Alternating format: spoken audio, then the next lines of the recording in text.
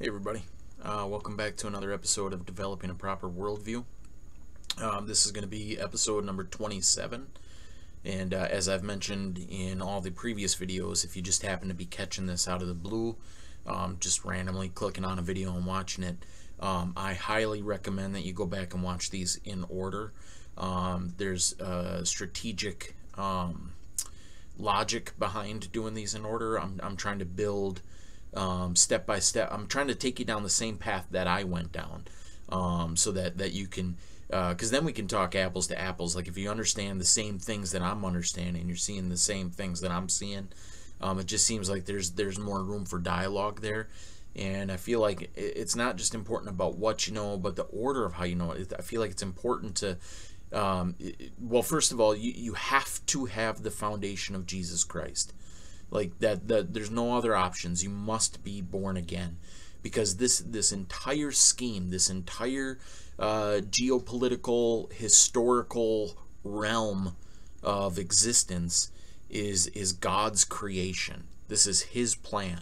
All things are working according to His counsel, His purposes, and He's told us in His Bible what is to come. In general senses, we don't get a lot of the specific details, although He does give us specific details on some things, but we get a general idea that this world is going to get worse and worse, that Christians will be persecuted and hated and hunted down, and that the entire world is going to come together in some sort of world system where they're going to worship the devil, worship the beast. The entire world is going to be forced to take a mark of allegiance that's going to be tied directly into the financial sector. You won't be able to buy or sell without this mark, and that taking the mark is aligning with Satan, and you'll suffer the wrath of God. And during this period when this world system exists, the wrath of God, or the judgments of God, better spoken, the judgments of God are going to be poured down on this kingdom, this world system, the New World Order. And while that's occurring, Christians are going to face extreme persecution, but he who endures to the end will be saved. We're called to persevere, to reach out to the lost, to proclaim the gospel, to not count our lives worthy of anything. It's okay if we die. We're going, to die is gain, the scriptures say. So you have to have this biblical understanding, before you can even start to branch out and try to understand what's going on in the world and why the world is moving in the direction that it's moving. If you try to study this without a biblical foundation, without the Spirit of God guiding you, you're going to come up with all sorts of ridiculous angles. You're going to end up blaming the wrong people. You're going to end up anti-Semitic, or you're going to end up a revolutionary, or you're going to end up believing in nonsensical extraterrestrial alien conspiracies. And so you have to understand things from a biblical perspective. Once you have that, once you can see things through the spiritual lens of the Holy Scriptures and through God's foreordained plan, then you can start to understand why the world is why it's like it is, and why it's moving in the direction it's moving, and why our politicians speak the way they do, and why corporations act the way they do, and why the media proclaims what it does. And so we've been in the process of laying the second layer onto that foundation of Jesus Christ, which would be creationism, destroying the theory of evolution that causes doubt in so many people, that causes so many people to look at the world incorrectly and to cast a shadow on the scriptures. It causes them to doubt the scriptures. The Bible says one thing, and so-called science says another. People are tempted to believe these so-called experts and academia and knowledgeable folks, but we've now gone through 6 of the 7 Kent Hovind Creation Seminar Series videos, and we've shown that the theory of evolution is just ridiculous. It's pseudoscience, what the Bible calls in Timothy, science falsely called so. It's not real science. It's trickery. It's a delusion. It's deception. It's picking and choosing their evidence and ignoring the real evidence, and based on circular reasoning. So we've seen extensively that the real scientific evidence points to a young earth, points to a worldwide flood at some point, which confirms the biblical history outlined in the pages of Scripture. And so, like I say, we've gotten through 6 of those videos, so we're on the last one, number 7, which is actually pretty exciting for me because this is such a lengthy project that we've taken on here. It's an endeavor that, if the Lord tarries and gives us the time to do so, is going to take us years to get through. And so it's really exciting to start to come to an end of this section here, these Dr. Kent Hovind videos. And so we're on the last one. The last one's a 3-hour video, so it's probably going to take us about 3 sessions to get through. But then we've got a few other evolutionary-based documentaries to look at, and then we'll be moving on. So this one here is question and answers. So it should be very informative, where Dr. Hovind's just going to take on tough questions and provide us ammunition, give us answers to use if we ever come across atheists or evolutionists that want to bring these things up. So without further ado, let's jump into it and see what disc number 7 has to offer us. All right, here we go. Welcome to our very informal question and answer session where we deal with questions that are not covered in our seminar on creation evolution. For those just getting this material, my name is Kent Hovind. I taught high school science for 15 years and now do seminars on creation and evolution since early 1989. I've been doing this. The Bible tells us in the book of Ecclesiastes, chapter 7, he said, I applied my heart to know and to seek and to search and to seek out wisdom and the reason of things. 1 Peter chapter 3 tells us that we should be ready always to give an answer to every man that asketh us a reason of the hope that's in us. I think it's good for Christians to study the truth so that they can give an answer to those that are not Christians. And it's good for those of you that are not Christians to study the truth so that you can become Christians. When you get to the top of the mountain of truth, you'll find the Christians were sitting there all along. God's word is truth. In 2 Timothy chapter 2, the Bible tells us we should study to show ourselves approved unto God, a workman needeth not to be ashamed, rightly dividing the word of truth. So, in this session, we're going to deal with quite a few miscellaneous questions. If you have questions that are not covered here or elsewhere in the seminar, feel free to send them in. We'll try to deal with them as time permits on our website, drdino.com, or on our radio program, or possibly in a future edition of our question-answer tapes. One question I often get when I say I believe in creation, they're going to say, oh, wait a minute, all scientists believe in evolution. Well, that's simply not true, okay? The vast majority of scientists may believe, or the majority of scientists may believe in evolution, but it depends on what you mean by evolution. But all scientists do not believe in evolution. And even if they did, that's not how you determine truth. It is possible for the majority to be wrong. History shows us there are many times when the majority is wrong. The majority of scientists used to teach that all the planets go around the Earth. That is wrong, as far as we know. By the way, there's still some folks who believe in the geocentric theory. I don't fight them. I disagree with them, but there are really some surprising number of folks who believe in the geocentric theory. But for years, many people thought, the majority of people taught, that the heavy objects fall faster than lighter objects. That was taught for 2,000 years, and it's wrong. It's not true. For many years, it was taught if you're sick, you have bad blood. Take out your blood and you'll get better. That is simply wrong. It's not true. There were places all over the country to get your blood taken out. They had little white poles out front with a red stripe around it. The barber was the bloodletter. So even if a majority of scientists do believe something, that doesn't make it true. Let me give you an example here from the book of John, chapter 7. The people, therefore, they were arguing about Christ, and they said, when they heard this saying, said, of a truth, this is the prophet. Others said, this is the Christ. But some said, shall Christ come out of Galilee? Hath not the Scripture said that Christ cometh of the seed of David, out of the town of Bethlehem, where David was? Here's the Hovind translation. They're arguing about the wrong subject. They were arguing, should Christ come out of Bethlehem or Galilee, and they thought Jesus came from Galilee, so he can't be the Christ. They didn't realize he came from Bethlehem. So he was the Christ, obviously. He did come from Bethlehem, but he was raised in Galilee.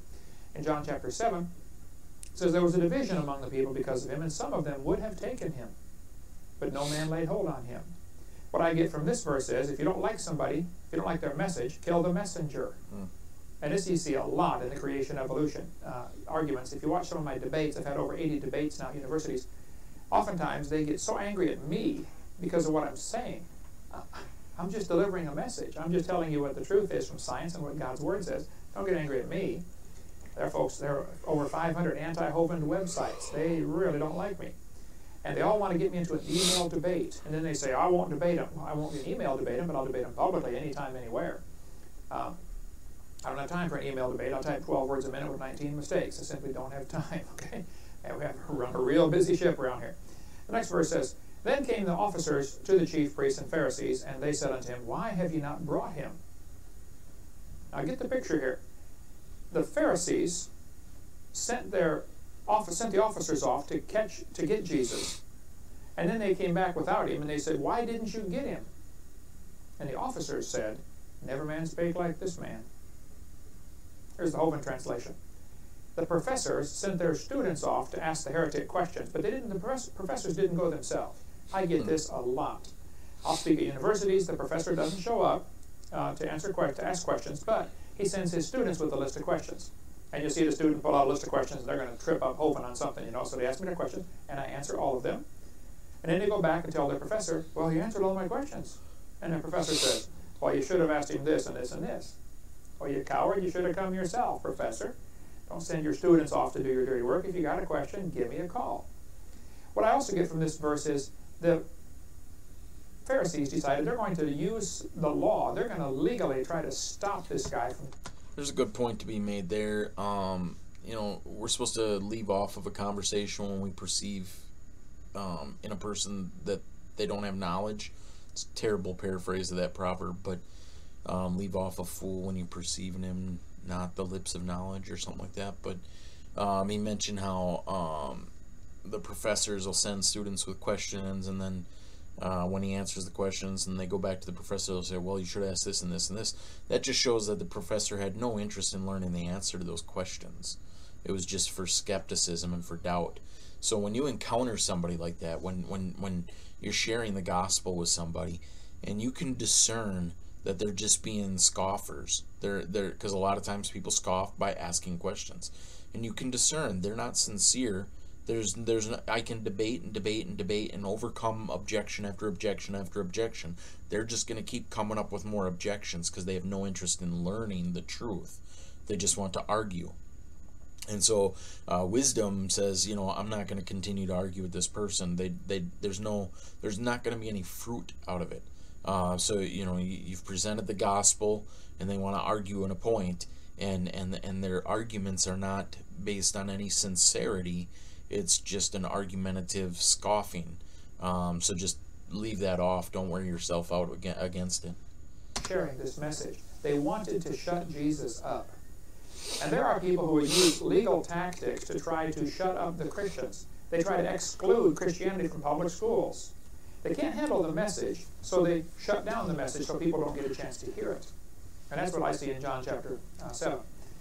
Then answered them, the Pharisees, Are ye also deceived? The Pharisees are saying, Are you stupid? Then they said, Have any of the rulers of the Pharisees believed on him?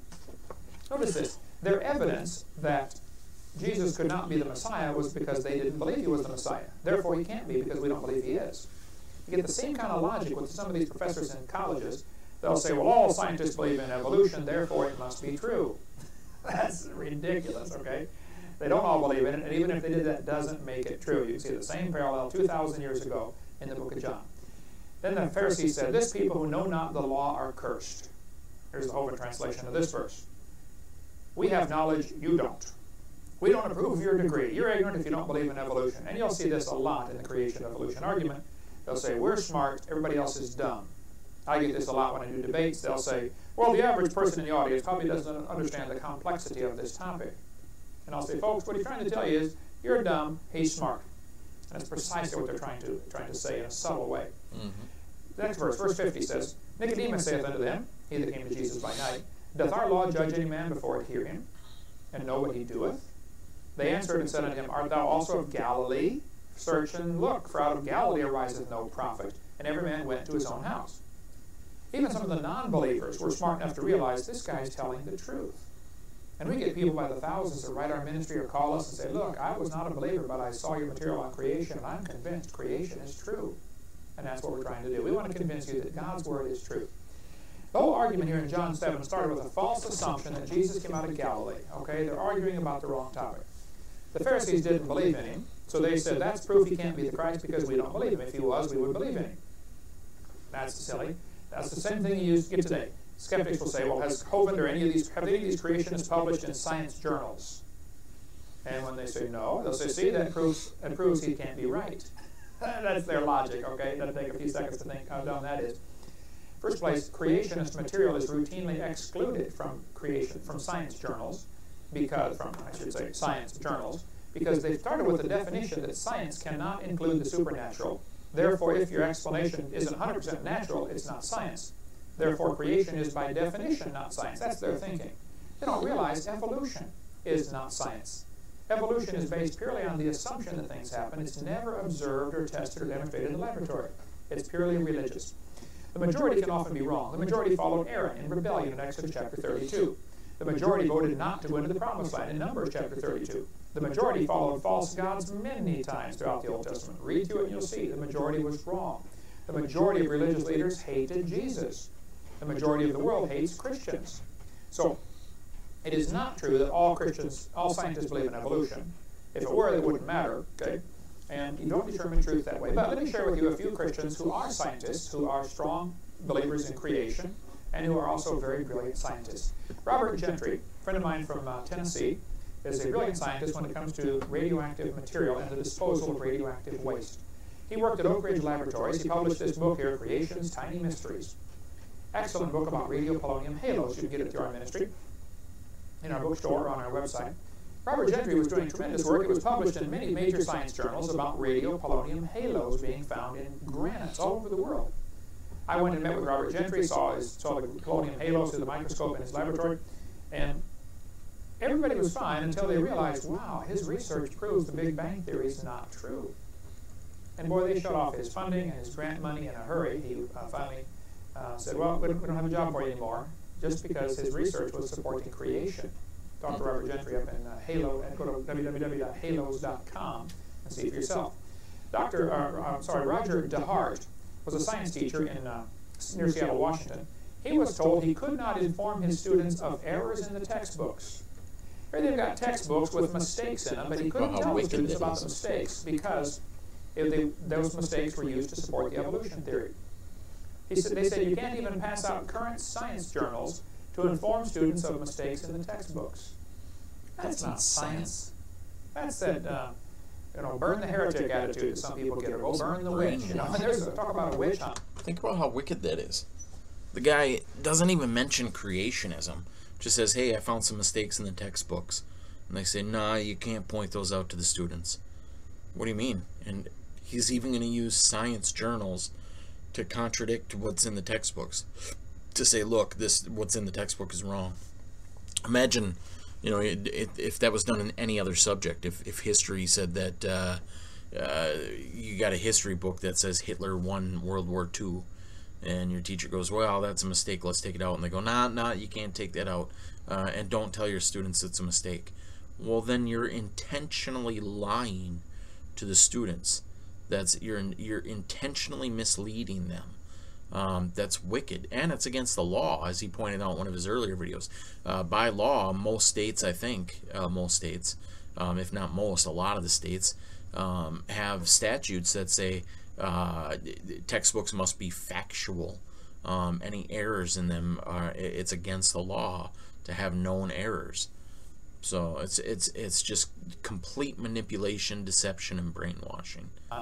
The evolutionists run a witch hunt against the creationists in the public schools. They will try desperately to get them fired from their job. Kevin Haley was a biology teacher at Central Oregon Community College in Bend, Oregon. He lost his job simply because he was exposing errors in the textbooks. He'd say, kids, information on page 87 has been proven wrong. Disregard that, that won't be on the test. And he's right, it was proven wrong. I debated one professor one time, and I gave out like 20 or 30 lies in the textbooks, and he got up and said, now folks, Hovind's right. All these things are not true. But, he said, Hovind, I got a question. What are you going to replace all this with? In other words, we can't take the lies out of the books until I find a replacement. In other words, I've got to provide evidence for his theory, or else we can't take the lies out of the books. Talk about dumb. That's not the way science works, okay? You teach the kids the truth. Just teach the truth, okay? And if all you have are lies to back up your theory, then get a new theory. In Texas, Baylor University fired William Dembski just because he advocated that there might be an intelligent designer. That's heresy. There could be a designer. You're out of here. You're fired. Forrest Mims was a science writer for 20 years. He published in National Geographic, Science Digest, American Journal of Physics, over 60 magazines and newspapers. He was denied a job as science writer for Scientific American simply because he was a creationist. They didn't want to have a creationist on their staff. Teacher Rod LeVake was told he could not share information that might help students doubt Darwin's theory. See, Darwin's theory is sacred. You don't question it without losing your job in many school systems. Okay? The same thing happened in Russia 10, 15 years ago. If a teacher got up in their class and said, "Kids, I don't believe communism works," he'd be out of a job, and maybe out of the country, or out of this life. They'd kill him, or send him off to Siberia. You get the same kind of academic Siberia, people sent off to academic Siberia if they don't support the evolution theory, right here in America, the land of the free and the home of the slave. Mr. Eller told his teacher, Dan Clark, in Lafayette, Indiana, Mr. Eller was the superintendent, that he could not introduce creationism to his class. So Dan Clark resigned. He quit. Many good teachers are dropping out of the public school system because they're not allowed to teach kids the truth. The problem is not the law. The law says you can teach creation. Not a problem to teach creation legally. The courts have ruled it's okay to teach creation, but the boss says don't do it. The ACLU, which is the American Communist Lawyers Union, they learned years ago all they have to do is threaten to sue, and the school will back down. Even though the ACLU knows they will lose the suit, doesn't matter, the threat of a suit is enough to make it the teachers get fired. Just the threat of a suit. And so that's what's happening. We're losing by default and not even putting up a good fight. Dean Kenyon was a professor at San Francisco State University in San Francisco. He wrote many books about evolution. He was the poster boy for the evolutionist. He was a strong believer in the theory. And one day he got converted and began to believe in creation. And they fired him. He sued. They put him back in as a lab assistant, you know, washing test tubes, which the students do normally. Here's a guy, 20-year, I believe, tenured professor. Finally, after a long battle, he was reinstated with his job. But if he hadn't been tenured, he wouldn't have kept his job. That's what happened to Dean Kenyon. He wrote the book Of Pandas and People, which you can get through our ministry. Dr. Denny at Texas Tech University had on his website for years that if you wanted to get recommended for medical school, he's from Lubbock, Texas, that you had to confess to believing in evolution. If you don't believe in evolution, he's not going to recommend you for medical school.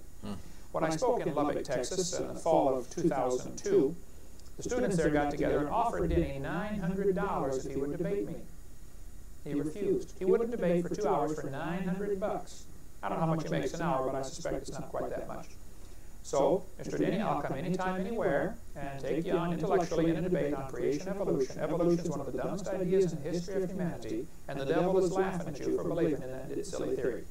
And if you don't trust Christ, you're going to go to hell. I'm not your enemy, I'm your friend. I don't want to see you go to hell. I'd like to see you get converted.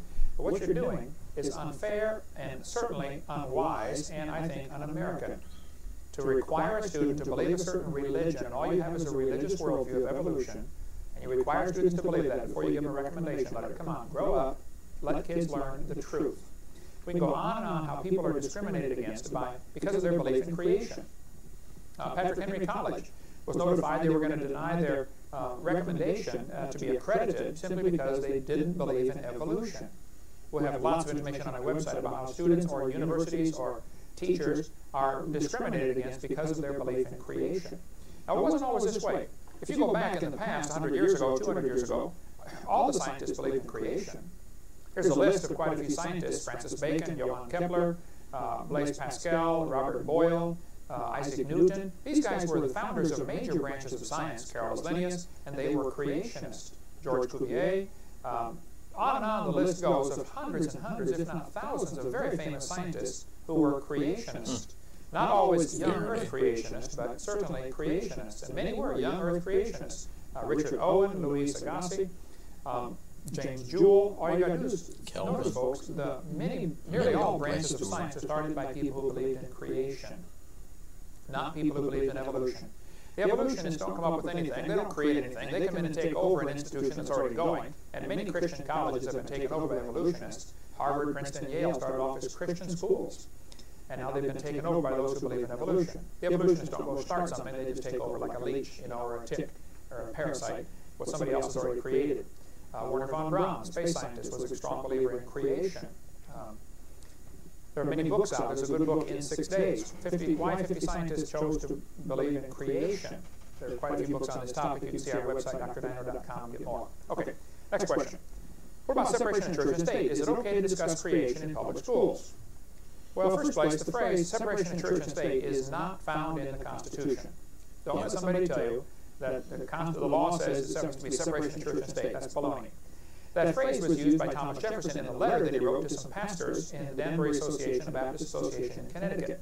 He's the one that said, the First Amendment has erected a wall of separation between church and state. Thomas Jefferson said that. It's not in the Constitution.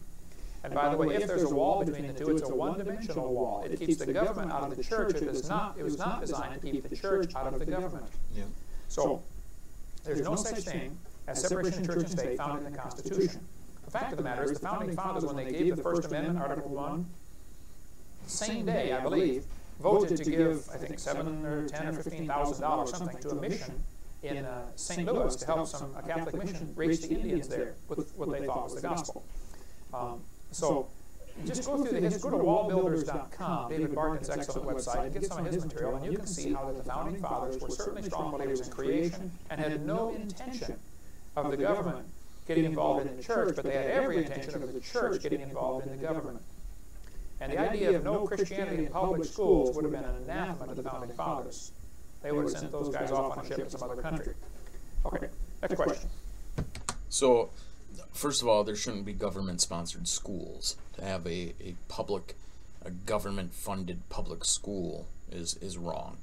And then also, the Constitution was set up because these people had fled from state-sponsored churches in Europe, like the Church of England, the Church of Norway, and so on and so forth, where you were mandated by the government to be a particular religion or a particular denomination.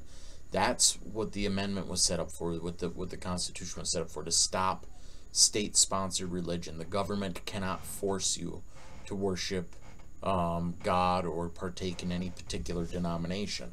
It nowhere mentions keeping your faith out of government service. So that's a lie that's been just spread everywhere, and you hear about separation of church and state all the time, and it's not constitutional. So that right there should tell you, wait a minute, why are we being deceived all the time? Why do people just go along with this nonsense? It's if something's repeated enough, people just buy into it. They hear it on the media over and over again. They don't even stop to question it and go, hold up, that's not accurate. How do we see stars that are billions of light years away? I get this question every seminar I do, I believe. There's no question there's an awful lot of stars out there. The Bible says in Nehemiah chapter 9, Thou, even Thou art Lord alone. Thou hast made the heaven and the heaven of heavens. God created all the stars, and there's an awful lot of stars out there. It's interesting, stars blow up every once in a while. They run out of fuel or whatever happens, and they implode and then explode. It's called a nova, or if it's a big one, it's called a supernova. It seems that about every 30 years a star explodes. Well, after searching the heavens, they've only found 300 supernova rings. So the question would be, if the universe is millions of years old, why aren't there more supernova rings, the remnants of these blown up stars? 300 times 30 is 6,000 years. 6,000 years. Of course, the Bible says God made everything 6,000 years ago, and the textbooks say it's billions of years old. I think the textbooks have a problem, because there should be a lot more supernova rings. Wait. Plus, obviously, you have a problem. Stars being born should equal stars dying, or else you're going to have a real serious problem. There are plenty of stars out there, but we've never seen one star forming. We see stars blow up every 25 or 30 years. We've never proven the formation of one new star. One atheist I debated said, oh, there's a new star forming right now in Crab Nebula, and some of the different clouds out there in space, you see stars forming. No, you don't. You see spots getting brighter. You are assuming a star is forming, but actually all you're seeing is a spot getting brighter. It could be there's a dust cloud clearing and there was already a star behind it. Any fourth grader would know that. So nobody's ever proven the formation of one star. In Science Magazine in '86, they said the silent embarrassment of modern astrophysics is that we do not know how even a single one of these stars managed to form. The situation is no better now. Nobody can prove any star formed by natural processes. If dust tries to get together, as it increases in density, it increases the temperature, which increases the movement, and it drives it back away. It's called Boyle's gas laws. You cannot compress dust into solid matter without creating a real serious physical science problem of overcoming the gas laws. The pressure increases, the temperature increases, which drives them out again. It's not going to happen. One professor said, oh, when we figured if 20 stars explode near each other, they'll produce enough energy to squeeze the gas and make a new star. I said, well, sir, that's just brilliant. You're saying if you lose 20, you can gain 1. Man, you ought to run for Congress and help those guys borrow their way out of debt. You know, that's a dumb idea. No, we've never seen it happen. It's really theoretical that 20 stars can do that, but that is a losing proposition, not gaining. There are lots of stars. The Bible says God created the stars in Genesis 1:16. He created them to be lights on the earth. Psalm 147 says He counts the number of the stars and gives names to all of them. The Bible says He layeth the beams of His chambers in the waters, who maketh the clouds His chariot, who walketh upon the wings of the wind. It is possible that Psalm 104 ties in with Psalm 148, that there is still water above the heavens. Nobody knows what's beyond the stars, if there's an end at all. But it could be that this verse and a verse of Revelation where the Lord sits on many waters is talking about the fact that there was a layer of water above the earth, and there may be another layer of water beyond the stars. Don't know, just a theory, something to chew on. There's no way we can tell anyway. Okay, there's a lot of stars out there. It's been estimated that everybody on Earth could own 2 trillion... What if there's water between us and the stars? Like, I've thought that too, like, how does light react in water? Like, if there's a layer of water somewhere up there between us and where the stars are, would that affect... Because it's a perplexing question, and there are answers. I read some articles on Answers in Genesis about this topic. Like, if stars are really billions of light years away, and the Earth is only 6,000 years old, how can we see their light? Wouldn't it take billions of years for that light to get here? Well, that's presuming a starting point. It's presuming that the light started coming from where the star is now. The scriptures say that God stretched the heavens out. So, like, it's very possible that the stars were a lot closer to Earth, and then He stretched out the heavens. So the light that we see now carried with, like taking a ball of yarn and grabbing one end and tossing it. You know, that line goes all the way. So you've got a continual, so light would continually be here, and we wouldn't lose anything. And then there's also the fact that light doesn't, the speed of light is not constant. It's affected by, like, magnetism and gravity and possibly water, I would think. I don't know, I'm not a scientist, but so there's answers out there, and he's going to probably get into some as well. But it's just an interesting thing to think about. But don't let seemingly inconquerable, immovable questions like that confuse you or cause doubt. There's always an answer. The scriptures are true. Set that as your foundation. So no matter what argument comes against it, you know the Bible is true. You know the earth is only about 6,500 years old. You know that as a fact. That's what God has said in His Word. So no matter what evidence people have, there must be something missing. They must have missing facts, or they're misinterpreting the information. There's some other reasonable explanation. And there's, like, it's every theory, every explanation that it all fits the biblical narrative. Evolutionists choose the ones that don't fit, but even those, they're using illogical reasoning. Like he talked about carbon dating, how you have to assume 3 things that are never true with daughter atoms and parent atoms and rate of decay and things like that. But it's just an interesting thing if you're really into science, go to Answers in Genesis, AIG.org, I think, and look up starlight articles. There's a ton on there, but it was way too scientific for me. They were talking way above my head. Stars to yourself. That's a lot. Million, billion, trillion. The stars are really far away. Hubble telescope focused in on a dot. They thought they found a black spot in space about the size of a grain of sand held at arm's length. They looked at that spot for 10 days, and in that one spot there were so many stars they'd never seen before that they couldn't even count them. That's just one spot, the size of a grain of sand, new stars just discovered. There's a lot of stars. Stephen Hawking, who hates Christians and creationists, said, and won't debate me, by the way, Steve, I'll take on any time, he said, stars are so far away they appear to us to be just pinpoints of light. He said there's only one feature we can observe, that is the color of their light. So when you look at a star, you cannot see the size or shape of the star. All you see is what color it is. We assume that stars are like the sun and the sun is like stars, but that is purely an assumption. We don't know that.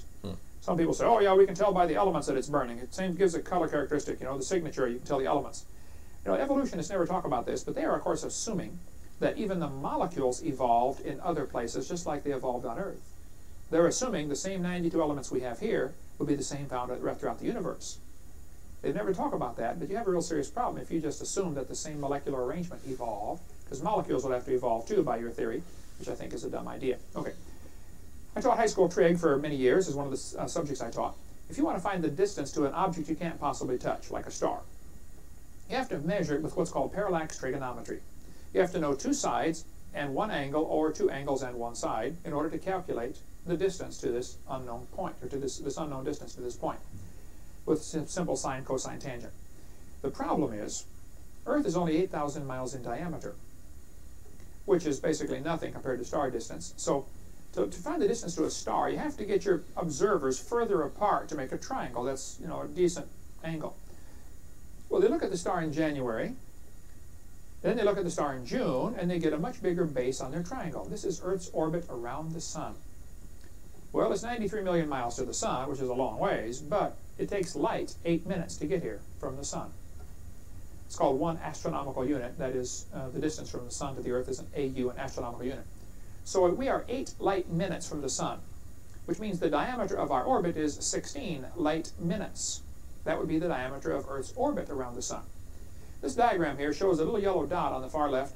That would represent Earth's orbit, 16 light minutes. A year has 525,000 minutes in it.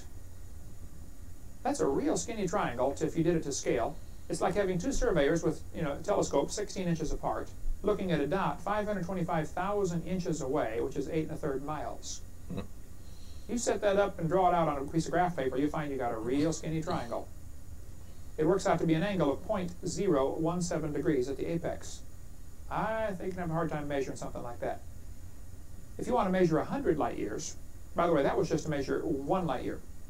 If you wanted to measure 100 light years, you'd have to move your dot 830 miles away, keeping your surveyors 16 inches apart. That's like having two guys on my roof here in Pensacola, Florida, looking at a dot in Chicago. If the guys are 16 inches apart and they're focusing on a dot in Chicago, that's a real skinny triangle, okay? Figuring 15 billion light years is clearly impossible. It just can't be done. And I don't think you can tell exactly where you were 6 months ago on opposite sides of Earth's orbit. That would be a stretch also. Okay, this textbook says, parallax trigonometry can be used to measure distances less than 100 light years. It's very intriguing. So, like, a lot of this is just guesswork. Like, they can't measure distances that big. So they're just guessing. It's all less than 100 light years. Which I don't think, there's no stars less than 100 light years, are there? So they can't really tell the distance of any stars. The stars could be 3,000 light years away or whatever. There'd be no way of knowing. I agree. Much less. I think you'd have a hard time measuring 20 light years, but I'll give them 100. I'll give them 500 for the sake of the argument. The fact is you can't measure a billion. I'm not saying the stars aren't that far away. They probably are. I'm just pointing out we have no way of measuring it. We don't know how far away they are. If somebody tells you that star is, 7.9 billion light years away, just say, how did you measure it? Was it a Stanley, a Lufkin, or a Craftsman? Who held the other end of that tape measure? Because I want to meet this guy. It just can't be done. So number one, you cannot measure the distance to the stars. Number two, we don't know what light is. Is it a wave? Is it a photon? Is it a particle? It behaves sometimes like waves, sometimes like energy. Nobody knows for sure what light is. We know what it does, and we use it all the time, obviously, but nobody's ever defined what light is very clearly. That's crazy. So the entire principle or concept behind it, especially when God compares himself and his word to light so often. He dwells in unapproachable light. Jesus called himself the light of the world. The Bible's called a lamp unto my feet, a light for my path. And light is mysterious. It's like, what is it? Very, very intriguing. Black hole is the idea that light can be attracted by gravity. Well, if light can be attracted by gravity, if black holes exist, which nobody's proven that either, but then the speed of light can't be a constant. At Harvard University in '99, they slowed light down to 38 miles an hour. The next year, they slowed it down to 1 mile an hour. That's crazy. In the year 2000. The next year, they brought it to a dead stop. They took light and absolutely stopped it. This was done at Harvard, it was done at Smithsonian, and it was done at Cambridge. And by the way, that's how science works. An experiment should be demonstratable, repeatable, testable. Evolution is none of those. Nobody's ever demonstrated or tested or proven any of it. How? It's all in the mind. They think it happened. It's not science. Okay. At Princeton University in the year 2000, they speeded light up to 300 times the speed of light. Why would the speed of light be an unbreakable barrier? Barry Setterfield, Australian astronomer, did a lot of work on the speed of light question. He says the speed of light has decreased. He said in the last 300 years, at least 164 measurements of the speed of light have been published, 16 different ways it was measured. He said the speed of light has apparently decreased so rapidly that experimental error cannot explain it. Here's a chart showing that the speed of light has declined in the last 150 years. About 1960, the chart seems to level off, and everybody since about 1960 has gotten the same number. If you measure the speed of light today, you're probably going to get 186,282 point something miles per second. Okay. That could be because in the late 50s and early 60s, they began using the atomic clock to measure the speed of light. And the atomic clock uses the wavelength of a cesium-133 atom, which means you're using light to measure light. You have a rubber ruler. Of course, you're not going to see it if it's declining. It may be we're on the tail end of a logarithmic digression, or it simply may be we're using a rubber ruler by using this atomic clock to measure it. There's a couple articles showing about how that the speed of light was apparently exceeded by a factor of as much as 100. Clear back in 88 and 95, there were articles published about this. The speed of light is not a constant. The Radiophysical Research Institute in Russia, the cosmologist there, said the speed of light was 10 billion times faster at time zero. Astrophysics and Space Science magazine, 1987. According to the Big Bang Theory, the speed of light had to be much faster initially.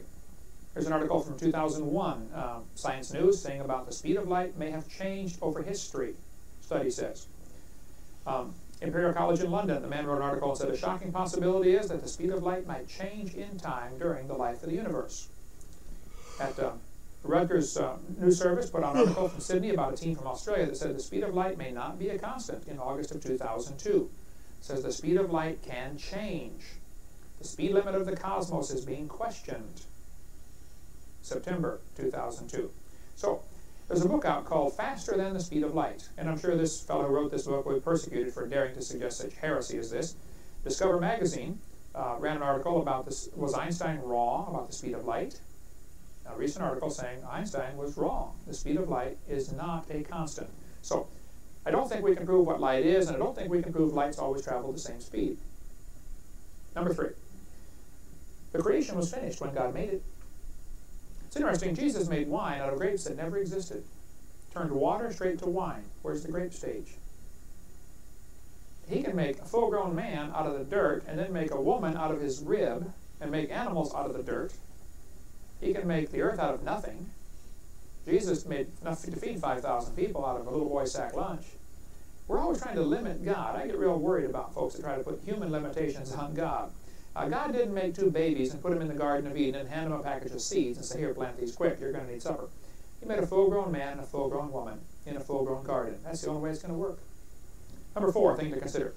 A light year is a distance. It's not a time. It's a distance. It's the distance light can travel in a year at today's speed.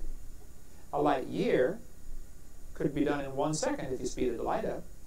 It's simply a distance. It's like so many gazillion miles. I think it's 6 trillion miles is a light year. Okay, number 5.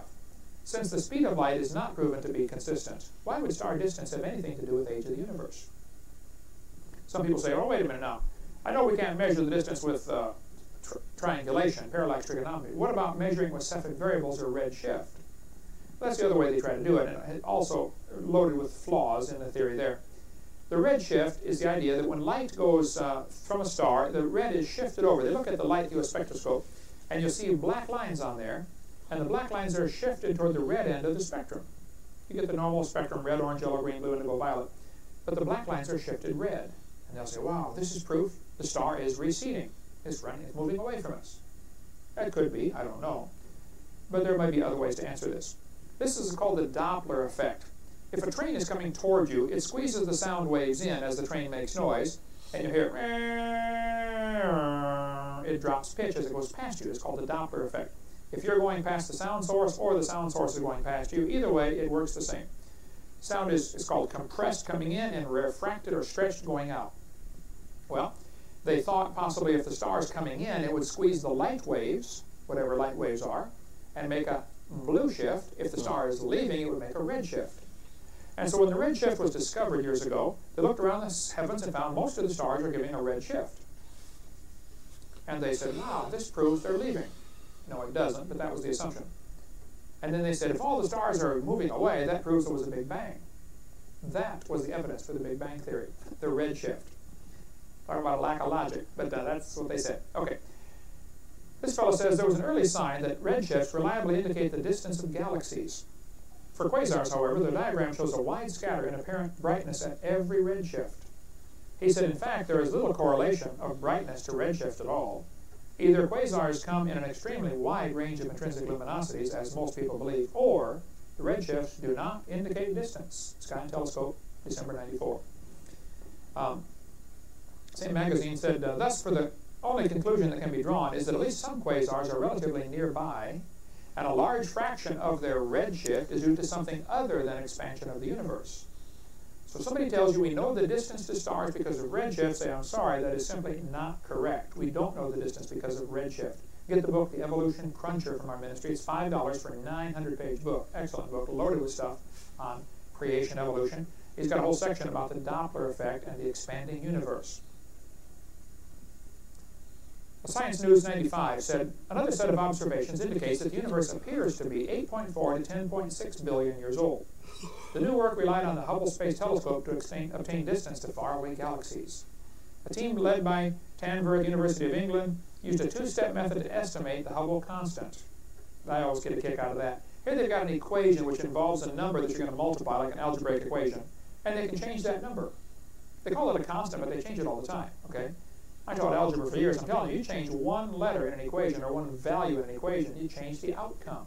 That's why they're always getting wild numbers for the age of the universe, because the Hubble constant is not a constant at all. Okay, let's go on here. He said first they observed a type of standard candle, stars known as Cepheid variables, to find the distance to the spiral galaxy M96. He said you have to be very careful about drawing conclusions because of the Hubble constant, because measurements have huge systematic errors. Astronomers believed the Veil, one of the best studied supernova remnants, was 2,500 light years away and 18,000 years old. They were quite wrong. In fact, the Veil was only 1,500 light years away and 5,000 years old, from Discover magazine, January of 2001. An article about Rip Van Winkle showing stars are much younger than they thought. The article, University Around Us at Cambridge University, said even the nearest Cepheids are so remote, it's difficult to determine their absolute distance with any great accuracy. All large distances in astronomical literature are subject to an error of perhaps 10% from this cause alone. He said, we know that faintness, how bright the star is, arises from two causes, distance and absorbing matter in space, and it's generally not possible to apportion it between the two. Get the book, The Evolution Cruncher, and find out what happened to Halt and Hart, who dared to question the redshift theory. Good way to lose your job. There's discrimination against those because they're looking for anything to hang on to this dumb Big Bang theory is the problem. Big Bang theory is a dud. Fred Hoyle said that 30 years ago, or 20 years ago. Okay, Isaiah 40 tells us the Lord sits on the circle of the earth, and it says he stretched out the heavens like a curtain. Isaiah 42 talks about the stretching of the heavens. Isaiah 45 says he stretched out the heavens. Jeremiah 10 says he stretched out the heavens. There are several theories of what's causing the red shift. One theory is the stretching from the creation. This is a normal thing you would expect because he stretched out the heavens like a curtain, just like the Bible told us. Maybe that's the only reason we have a red shift. Second theory is the light's getting tired traveling great distance. Third theory is, as it travels through whatever space is made of, maybe space is nothing, maybe space is something, we don't know what space is, but as the light travels, that may automatically be a phenomenon that causes the red shift. It could be the Doppler effect. The star could be moving away. I don't know, and nobody knows, okay? It could be the light is being speeded up or slowed down as it goes past a dense gravitational mass in space. We simply don't know what's causing the redshift. Next question, I get asked this question quite frequently actually, is the sun shrinking? The sun is obviously burning. You can step outside and look at it in the daytime. The sun is losing about 5 million tons of mass every second. The sun is obviously burning and losing an enormous amount of fuel. It's crazy. So, if you go backwards in time and add 5 million tons per second to the sun, you start to create a problem at some point. I don't know what the number is, and I wouldn't give a number, because as soon as I give a number and say X number of million years ago this would have happened, the atheist or the skeptic will pick on the number and miss the concept. The fact is the sun is burning. If the sun were larger, it would begin to suck Mercury and Venus in, first of all, Mercury first and then Venus, and then slowly affect Earth. The Bulletin of American Astronomical Society in 1979 said, since 1836, more than 100 different observers at the Royal Greenwich Observatory and the U.S. Naval Observatory have made direct visual measurements that suggest the sun's diameter is shrinking at the rate of about 0.1% each century, which works out to be 5 feet per hour. Now, whether the number's right, I don't know, but the fact is, it's pretty obvious the sun is burning, and the sun, for 100 years of measurements, they said it's shrinking about 5 feet an hour. Of course, now the sun is gigantic, about 880,000 miles in diameter, so it's not a problem. We're not going to lose it anytime soon. Science magazine ran an article in 1980 that said several indirect techniques also confirm the sun is shrinking, although these inferred collapse are only about 1/7 as much. By that thinking, the sun would have been touching the Earth 158 million years ago. And again, that's not my number. Somebody else came up with that as a possible calculation, that the sun would have been touching the Earth. The fact is the sun is shrinking. This chart shows the measurements of not only the polar diameter, but the equatorial diameter. The sun has north and south pole like the Earth does. Both measurements are diminishing in the last 160 years. I mean, it only makes sense. It's burning fuel. It's been observed the sun is shrinking. Now, the sun oscillates, it swells and shrinks and swells and shrinks, but the overall trend is quite obviously toward shrinking. The sun is burning. That creates a problem. If you go backwards in time, the sun would be bigger and more massive, which is going to upset the gravitational pull. So I don't think it's logical to say that Earth's been going around the sun for billions of years while the sun is constantly losing this mass and losing its gravitational pull. To me, that invokes the miracle. It's much simpler to say the system is not billions of years old like you're telling us. God created everything about 6,000 years ago exactly like the Bible says. Okay, what about carbon dating? Every seminar I do, somebody will say, wait a minute, carbon dating proves the Earth is millions of years old. Oh, no, it doesn't. The fossils are actually dated by their position in the geologic column. We covered that in seminar part 4. And the geologic column does not exist any place in the world. Radiometric dating would not even be possible if the geologic column had not been erected first. Article in American Journal of Science magazine. It was erected through imagination. Ever since William Smith at the beginning of the 19th century, fossils have been and still are the best and most accurate method of dating and correlating the rocks in which they occur. Apart from very modern examples, which really are archaeology, this guy said, I can think of no cases of radioactive decay being used to date fossils. So they don't date fossils by carbon dating or potassium argon dating. This is a mammoth tooth. They date them by the geologic column. They pick a spot and say, wow, that era was, so many thousand years ago, and so this must be that old. Fossils are not dated by carbon dating. But let me explain how carbon dating works. The Earth's atmosphere is about 100 miles thick. On this globe, it doesn't even show up. I mean, it's the thickness of the paint, basically. 100 miles is not much. The space shuttle whizzes around just above the atmosphere, so it cuts down on drag, and they get no friction up there. Still get lousy gas mileage, though. The air, 100 miles thick, is mostly nitrogen. 78% nitrogen, 21% oxygen, 0.06% carbon dioxide, and that's what plants breathe, CO2. Some people say 0.09 or 0.03, I don't know, it varies, I'm sure, location to location. But there's not a lot of CO2 in the air. If you increase CO2, plants grow faster, which is a frustration for the environmentalist wackos when they burn forests, all the CO2 is released and the trees next door grow faster. So it doesn't create an environmental crisis like they want you to believe. There's extremely small quantities of radioactive carbon-14. The way this works, radiation from the sun strikes the atmosphere, super high-speed energy comes down, bangs into the nitrogen, and changes it to carbon-14. Just a quick, simple chemistry lesson here. Carbon and nitrogen are right next to each other on the periodic table. Nitrogen is number 14, carbon is number 12. But if the nitrogen gets blasted by radiation, it turns into carbon-14. Normal carbon is called carbon-12. Here we have what's called radioactive carbon, carbon-14. It's very rare, and it doesn't stay stable because it's always breaking apart. You can hear it with a Geiger counter. In the movies, they got the Geiger counter getting by the uranium going click, click, click, click. Well, the same thing with carbon-14. It breaks apart. It's falling apart. And it's turning back into nitrogen and disappearing, which is a gas that disappears into the air. Carbon-14 is produced in the atmosphere by the sun. It breaks down at the rate of about half of it will break down every 5,730 years. This is called the half-life.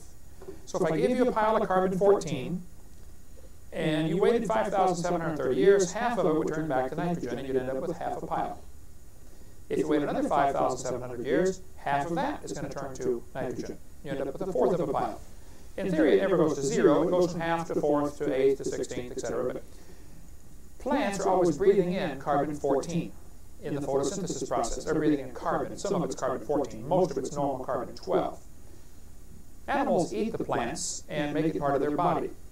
Probably during your lifetime, you've either eaten plants or you've eaten animals that have eaten plants. That's about all there is to eat out there. And so you're absorbing radioactive carbon into you, just like I am into me, because we're getting it through the food chain. The plants got it from the air got it from the sun. This carbon-14 got into the plants, then it got into you or into the animals and then into you. But either way, we all contain some radioactive carbon. When the plant or animal dies, it's not going to get any more, obviously. So several assumptions are involved in carbon dating. First of all, they assume that the amount of C14 in the atmosphere, the ratio, which is a very small number, is the same found in the plants and animals. For instance, the atmosphere contains 0.0000765% radioactive carbon-14. It is assumed that I have the same. I've never been tested for C14, and I've never met anybody who has. But I would say that's a reasonable assumption, but it is an assumption. Okay. When the plant or animal dies, it doesn't get any more C14, so whatever it had begins to decay. It was decaying while it was alive, but you never noticed it because it's being replenished, so the balance would stay. But as soon as it dies, it begins to go out of balance. So basically, carbon dating is measuring the amount of carbon in the object with the amount of carbon in the atmosphere and getting a balance.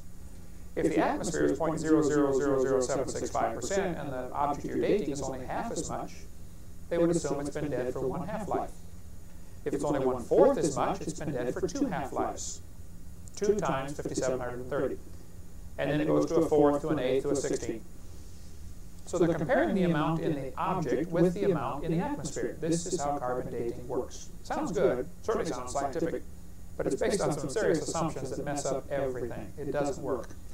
If I told you to fill a barrel with water, but I have drilled holes in the barrel, while you're putting water in, it begins to leak out. So you have a process of filling and a process of leaking at the same time. You have an adding and subtracting going on simultaneously. At some point, you're going to reach a stage called equilibrium. You'll never fill the barrel past that point unless you speed up the input or decrease the outgo, one or the other. Well, Earth's atmosphere is constantly taking in carbon-14 from the sun, and it's constantly losing it to decay. So you have the same thing as the barrel. The question would be, how long would it take the Earth's atmosphere to reach equilibrium? Well, when carbon dating was first discovered or invented in the early 1950s or late 1940s, actually, Willard Libby did this, University of Chicago, he said, I wonder how long it would take the Earth's atmosphere to reach equilibrium, because he knew about the equilibrium problem. They said, after doing some studies, it would take about 30,000 years. Basically, if you made a brand new planet Earth, poof, create one, covered with air, started spinning around itself and spinning around the sun is going to strike the oxygen, strike the atmosphere, and produce carbon-14, and it's going to start decaying. And they said within 30,000 years, the atmosphere would be equalized. You'd reach this point called equilibrium. You're never going to get more C14, and you shouldn't get any less unless something changes in the system. Well, sounds good. I don't know if the number's right, but the concept is. Within 30,000 years, the Earth's atmosphere would reach equilibrium. The problem is, we still haven't reached equilibrium. Yeah. There's more C14 now than there was 20 years ago. Actually, radiocarbon is forming 28 to 37% faster than its decay. So if we still haven't reached equilibrium, then the Earth is less than 30,000 years old. It also means your measurements are going to be screwed up. All along. So you can't date anything. A friend of mine has a website, archi.org. You can get information. Because either more or less, depending on when it died, it's going to die with more or less carbon-14. So they're assuming a starting point based on the ratios in the atmosphere, but those ratios haven't stabilized. They're constantly changing. So depending on when the thing died, you'd have to adjust your formula. You can't date with that method. It won't work. You're missing factors. You're trying to do math without some key components to your equation. They're about Earth's atmosphere is still not reached equilibrium. There's been a lot of people doing research on this, and we were not there yet. This chart indicates how carbon-14 is supposed to work in theory. An object that is still alive should be in balance with the atmosphere, which would give you 16, I'm going to simplify this a little bit, give you 16 clicks per minute per gram on your Geiger counter.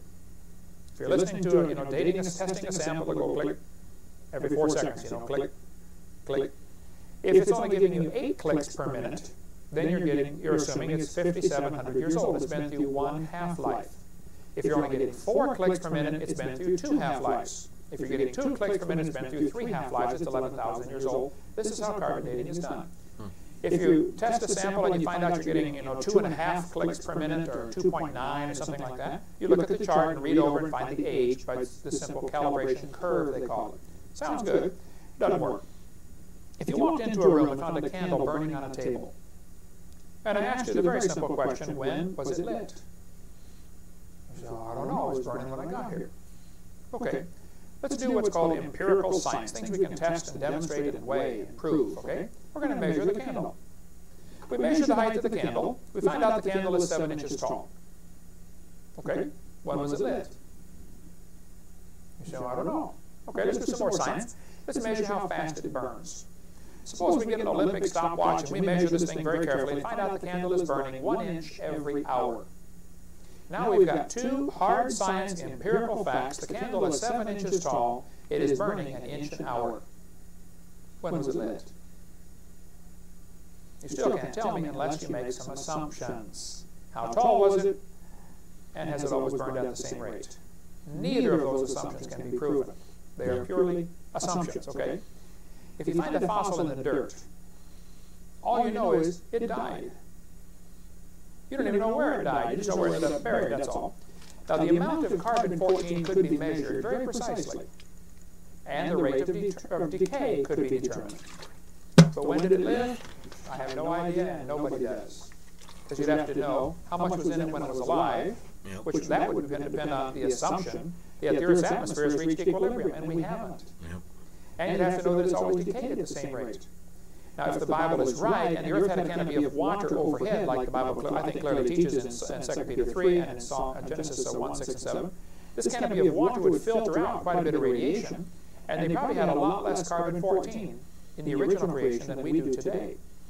So, if you dig up a fossil from an animal that drowned in the flood, and I don't know if any of these are or not, but if you find a fossil and say, well, I believe this one, this ammonite, may have drowned in the flood. Probably did. And we want to find out it's got carbon. It probably does. It's been totally replaced by minerals, but let's assume it has organic material. And so we carbon date it.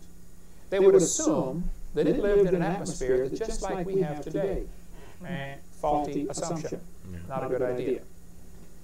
There's some examples of how carbon dating doesn't work. We'll go in chronological order here. Back in 1949, an article came out in Natural History magazine that said the lower leg of a mammoth dated 15,000 years old, but the skin dated 21,000 years old. It didn't work in 1949.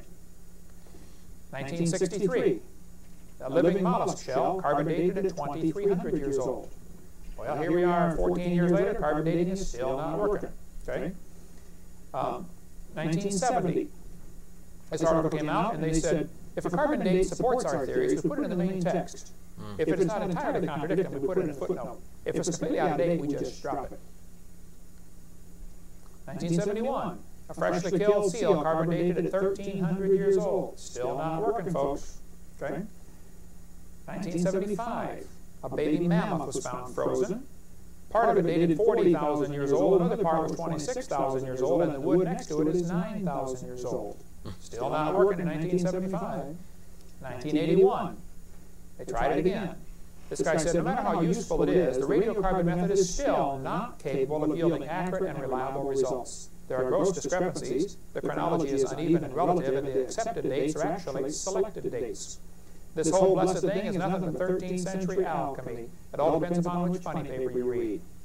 Still not working. 1984. Shells from living snails were carbon dated at 27,000 years old. Still not working. 1985. They took 11 human skeletons, the earliest known human remains in the Western Hemisphere, and they were carbon dated or dated by accelerator mass spectrometer, all 11 dated 5,000 radiocarbon years or less. Here these things are supposed to be, you know, 250,000 years old or something. It's not working in 1985. 1992, two Colorado Creek mammoths, side by side, buried frozen mammoths, were dated. One was 22,000 years old, the other is 16,000 years old. Still not working in 92. In 1996, at Berkeley University, they've got the Geochronology Center. Carl Swisher used the most advanced techniques to date human fossils. This article said last spring he was reevaluating Homo erectus skulls found in Java by testing the sediment found with them. A hominid species assumed to be an ancestor of Homo sapien, erectus was thought to have vanished 250,000 years ago. Even though he used two different dating methods, Swisher kept making the same startling find. The bones were 53,000 at most and possibly no more than 27,000. Well, I would like to point out, Your Honor, that is a 96% error. So it's not working in 1996 either. It's not logical to say carbon dating works. One part of a mammoth dated 29,000 years old, another part was 44,000 years old. This article said in the last 2 years an absolute date has been obtained for the Gandong beds. It has the very interesting value of 300,000 years, plus or minus 300,000 years. Insane. So it doesn't work. We have in our library the Geological Survey Professional Paper 862. Some skeptics on the web have argued that I didn't understand what the paper was saying. I think I do. It shows the charts here of the different carbon dates they got from different animals and different organic material found all over Alaska, the Geological Survey paper. Sample number 454, carbon dated at 17,210 years old. Sample 455 gave a carbon date of 24,000 years old. People say, see, what's the big deal? Well, look at it.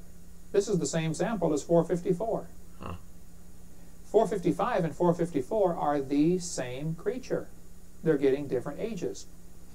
Sample 299 was dated at less than 20,000 years old. Sample 137X was dated at greater than 28,000.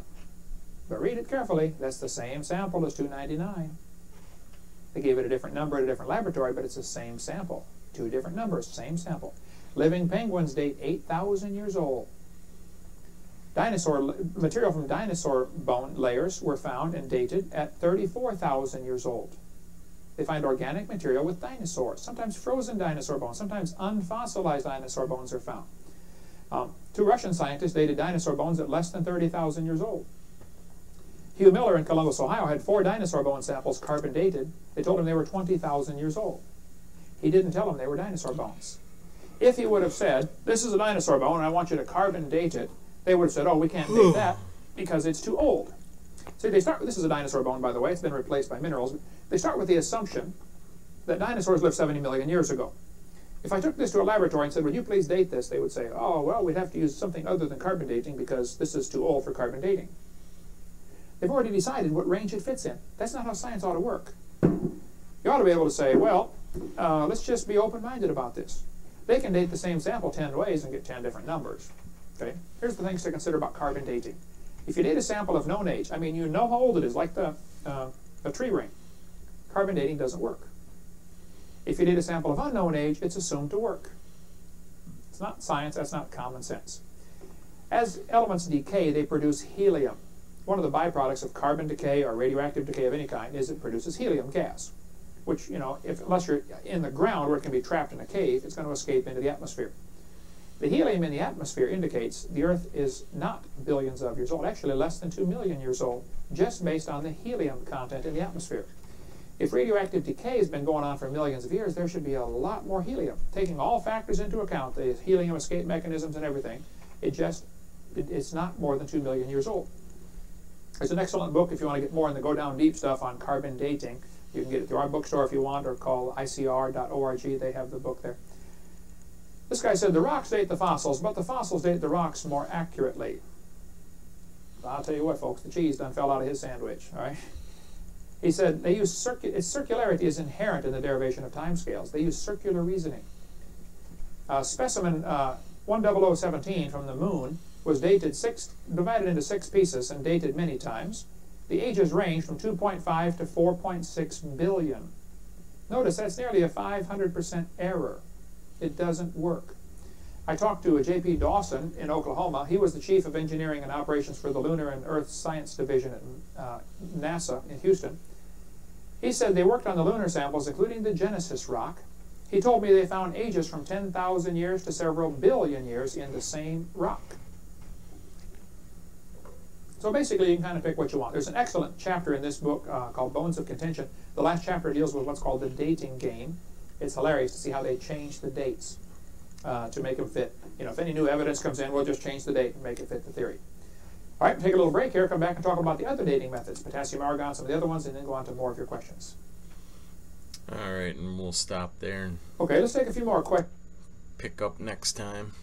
All right, so we got to start there on the Q&A with Dr. Kent Hovind, part 7 of his creation seminar series. And two very interesting questions, at least for me, two questions that I always thought early on in my faith would have caused the hardest objections to overcome. Like I thought carbon dating, just because I'm not a scientific person, so I don't understand all the science going into that. He was mentioning that book that guy wrote about polonium halos and how the decay rate is like 3 minutes. So the fact that they exist in primordial rock shows that the rocks were formed instantaneously in under 3 minutes. That all sounds great, but I don't understand any of it.